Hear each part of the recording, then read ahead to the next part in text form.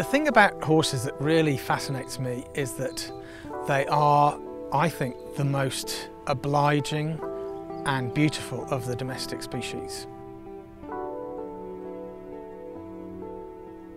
They have served us without civility, and they're extremely noble animals. For me, being around horses is just a wonderful place to be. I'm a vet and a riding instructor, and I think I'm very privileged that I can work with horses, and I just love their strength, their nobility, their beauty, and all of the things that they can do for us. And if we treat them well, we've got a lifetime companion, and that's why riding horses is a really important and unique privilege. It's not a right.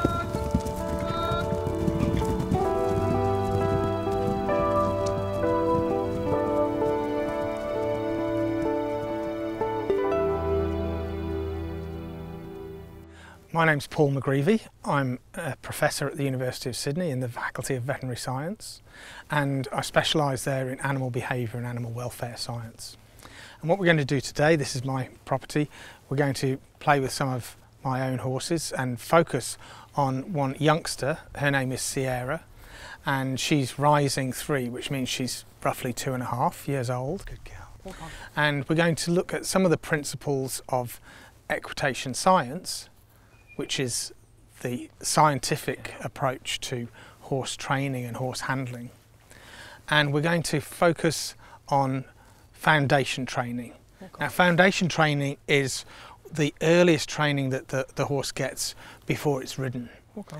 And we're going to break down the steps that are required to gently get the horse prepared for its future as a riding horse. Okay.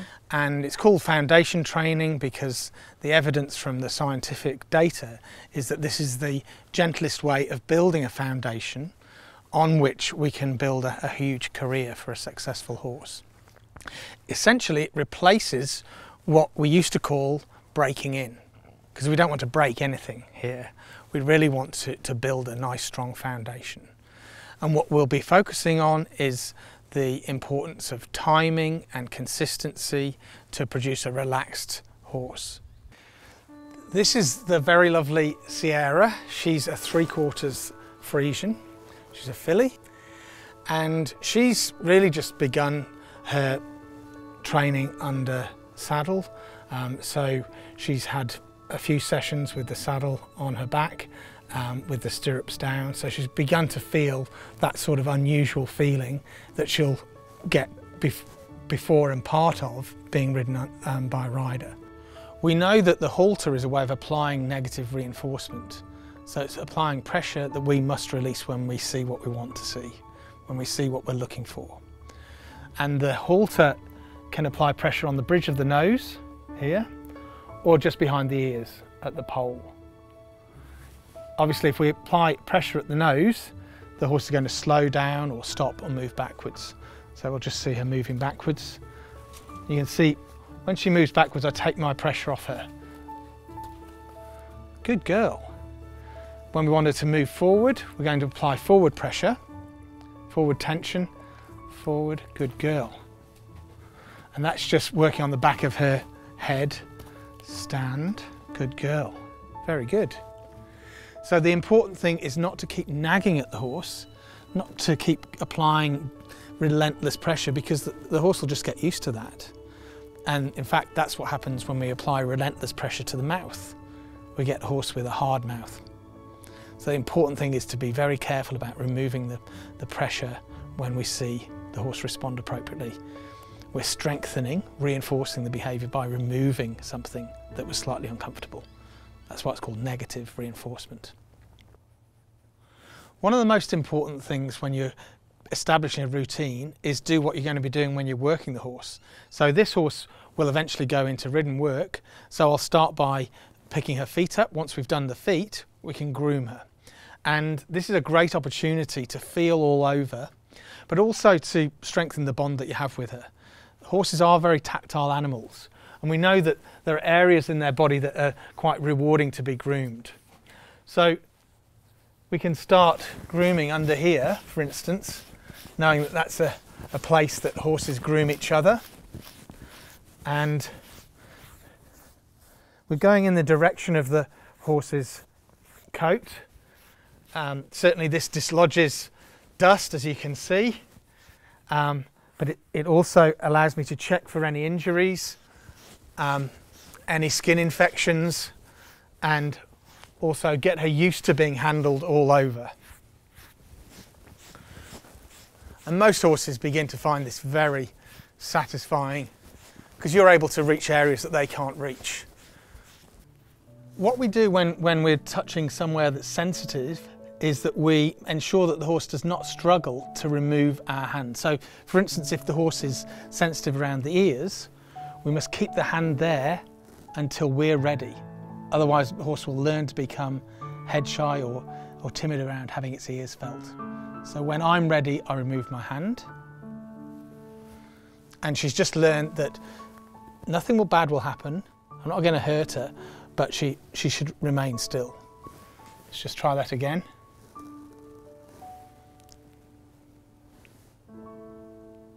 Good girl. One of the most important things about looking after a horse is looking after its feet. There's a very famous expression, no foot, no horse, because if the feet aren't right, we can't use the horse. And so we have to get all horses used to having their feet examined. And the way we do that is, even with a baby foal, we get them used to picking up their feet. And we apply a little bit of pressure till the foot is lifted, and then we take the pressure away. And that's called negative reinforcement. We're rewarding the horse by taking the pressure away. Let's try it. So run your hand down and just lift the foot up. And we're going to keep it there until we're content that we've done the job. Don't let her snatch it down. So we'll pick any dirt out from these parts of the foot. And with a young horse, I also prepare her for the day that she might be shod by just tapping the foot. So I'll just get her used to that. And when I'm ready, I'll put the foot down. I'm ready. Good girl. The next thing we do is we get the horse used to being handled all over. We've done that with our hands, but what we like to do when the horse will stand reasonably quietly, tied up, is we start bagging them down.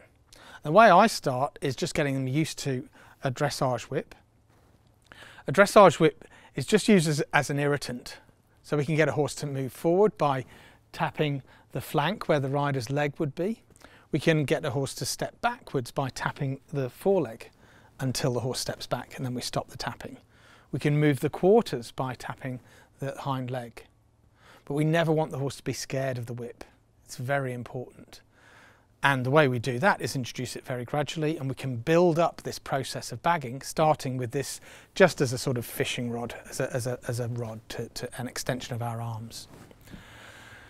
So because horses like the base of the neck being groomed, it makes sense to start there. We can lower the heart rate that way, which is a great thing for horses, and then just gradually move this over the horse's body. So it's just an extension of my arm, and who knows, she may be slightly itchy there, so that could be quite rewarding. But it's quite a surprise for her to find that I can reach that far, and I never want her scared of the whip. The whip must not be used as an instrument of pain or fear, because we want the horse calm for all its work and all its lessons. Very good. Very good. That's your whip.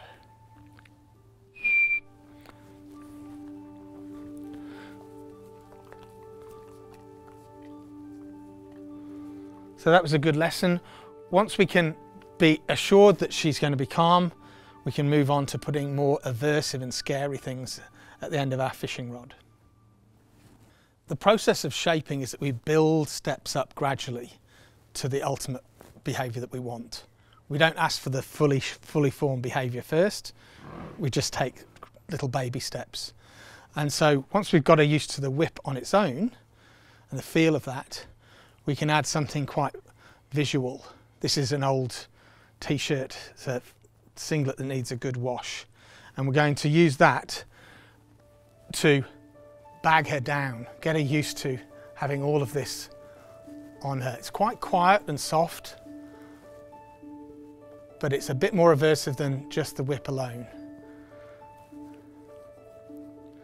And anything that's not a flight response is fine with me. She can investigate me as long as she's not panicking about this. That's absolutely fine.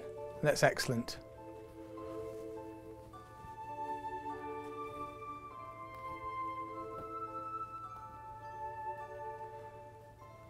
And I'll just finish with her face. Good girl. Good girl. Some horses like their forehead being rubbed, some don't. She does. She's trying to groom me back now. So the head went down and I was very happy to reward that.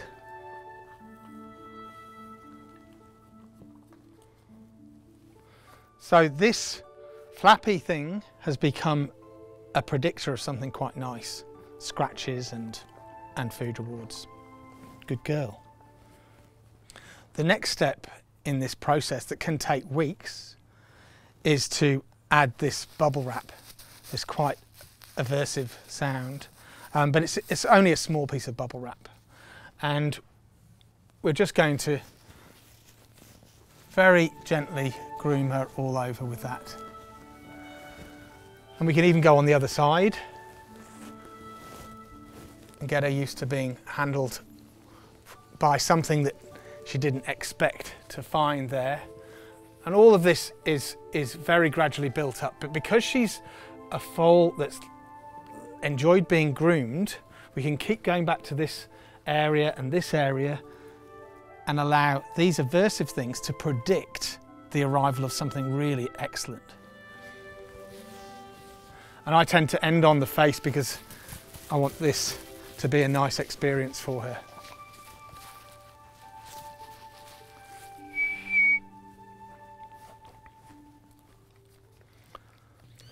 And the third step is to add the noise, the really quite aversive, unpleasant noise of a carrier bag. Yuck. So what we'll do is we'll do as we did before, just approach her with this, let her sniff it. Good girl. And go over her in the areas that are safe, and then add other areas as we go round. And if she moves, then I know I've gone too far too fast. Underneath, that can be quite scary. She's very good. That's very good.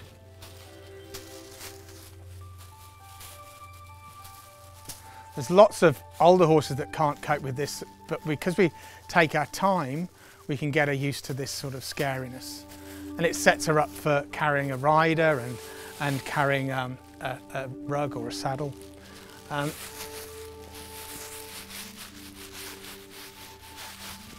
That's quite nice, isn't it? Itching your face on that.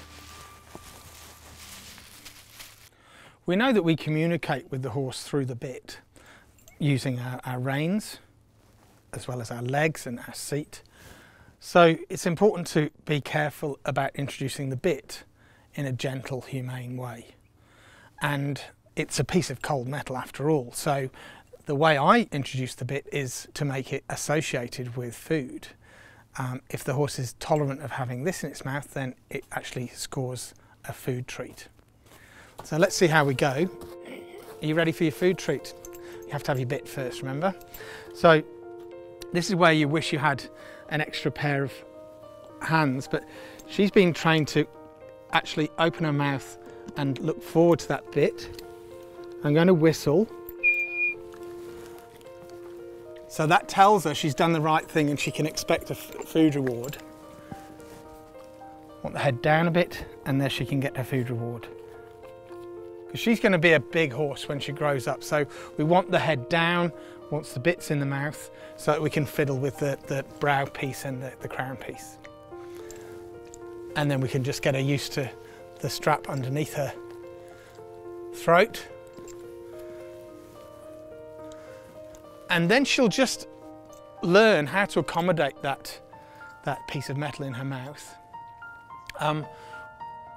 We've got to transfer some of the signals from the lead rein to the reins themselves, and that's a process we call Pavlovian conditioning, so one predicts the other.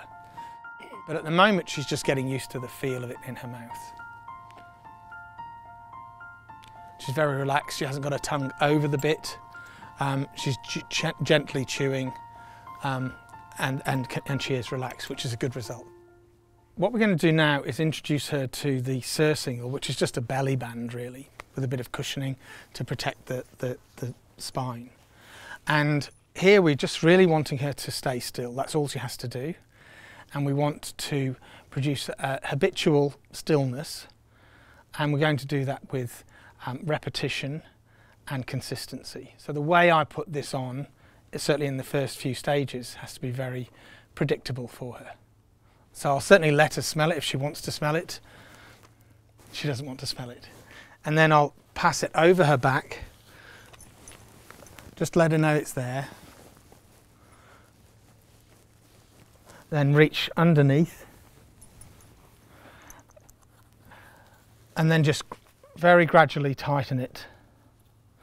What I do with this is, once she's got that feeling of constant mild pressure and she's relaxed, I'll reward her. So that becomes a predictor of rewards, not scariness.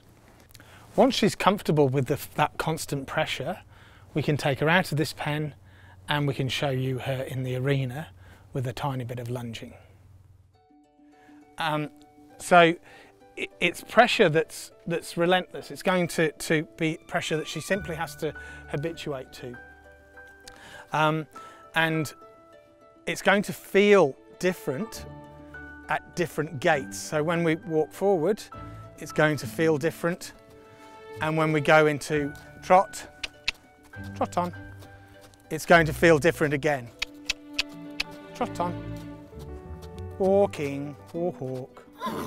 And we'll have to do that in both directions because there's evidence that horses are left and right-handed or hoofed. And so walk on. There's a good chance that they actually feel the world differently, both the left and right side. Well, she looked pretty relaxed there, so we can move on to the next step, because it's very important that we benchmark relaxation at every step. The next step will be putting this saddle cloth on her back, getting used to the feel of that. We'll hold it on just with the surcingle that she knows already. Let her smell it if she wants to smell it. She still doesn't want to smell it. We'll put that on her back. Good girl, good girl. So that's obviously a larger area, and it's going to feel different. Again, if she gets upset at any point, we can take that off and just calm her down again.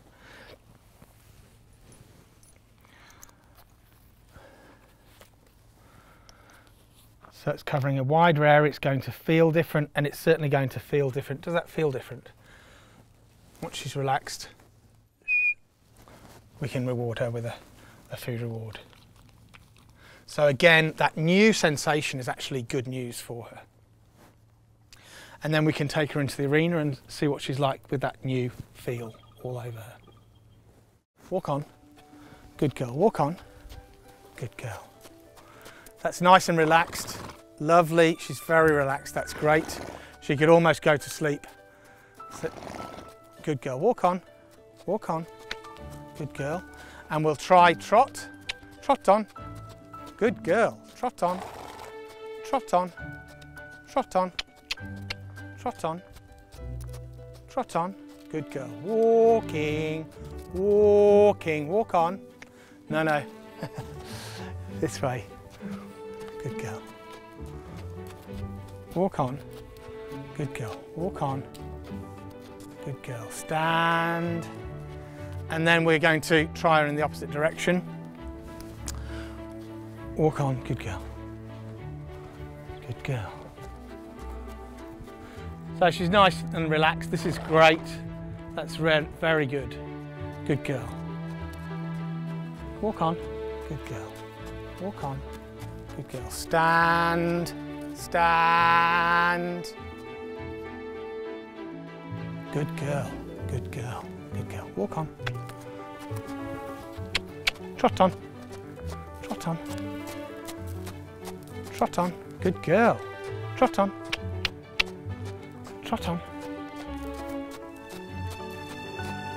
Good girl, trot on. Walking, good girl, walk on, good girl, walk on.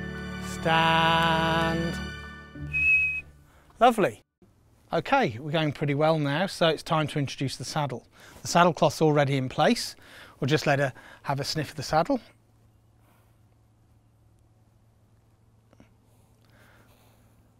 And of course it's heavier than anything she's had on her back before, so we're going to land it on her back very gently. Good girl.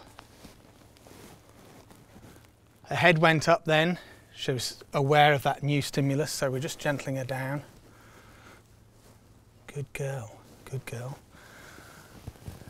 And we've just got to reach around and put the girth in a position where we can tighten it. So I'm just going to reach around and do that. And if at any point she starts to react, I've got to be ready to actually remove the saddle myself, so that she doesn't have it suddenly appear beside her, having thrown it off her back herself. And again, we're going to be very gentle here.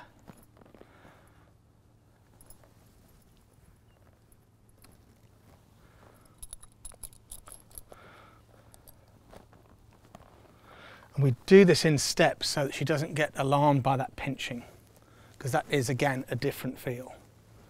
Good girl.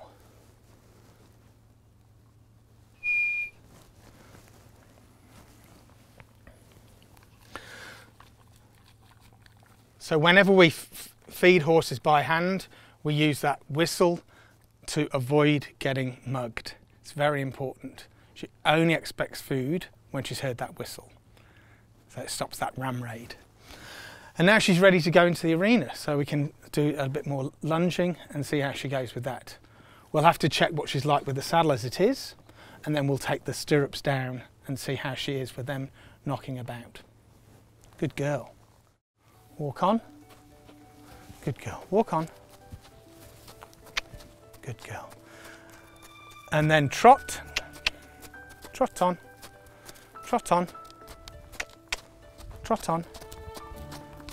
Good girl. That's a bit of a rush. Trot on. Walking. Good girl. Okay, now we're going to pull the stirrups down because they'll wobble around and they might just touch her flanks, which is what a rider will do. So we need her to get used to that before we get on her. We'll just pull the stirrups down. Good girl. Good girl. Good girl. And the same again, just walking on. Good girl. Walk on. Walk on. Obviously at walk the stirrups aren't going to have much impact, but at trot they might have more of an impact. Trot on, trot on.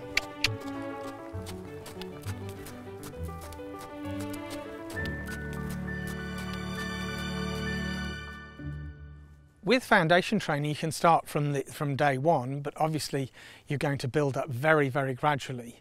And over time, sometimes 2 or 3 years, you prepare the horse for its ridden work. It depends what sort of ridden work it's going to go into. Some people will leave a horse to mature until it's 4 or 5 before putting it into serious work. And what we're trying to do is very gently ensure that there are no surprises for the horse, that it's a very gradual introduction to carrying a rider. And so we have to think about preparing the horse to be led, good girl, preparing the horse to be groomed, preparing the horse to pick its feet up, to accept the bit in the mouth, that cold piece of metal. We've got to prepare the horse to feel that constant pressure from the girth, good girl, and ultimately to feel the saddle on the horse's back. And then we use those sorts of tactile experiences and you get the horse to respond to cues from the handler, and they can be pressure or tension cues or verbal cues that keep the horse under the control of the human rather than the environment. In routine foundation training with a horse like Sierra, who's only a baby, she's only 2.5, she'll get maybe 20-25 minutes of interaction with a human every day or so, and then some blocks of time where she can just be a horse. So there might be periods of a month of training and then 6 weeks off, because it seems very important for them to be horses first and foremost. When I'm working with horses, I always keep in mind that there are two really important principles to follow: timing and consistency. If your timing's good, then you can reward the behaviours that you actually want rather than something that's happened subsequently. And with good consistency, you always give the same cues to the animal so it knows what you want. And that's the same for all animal training. The best animal trainers are distinguished by having good timing and good consistency.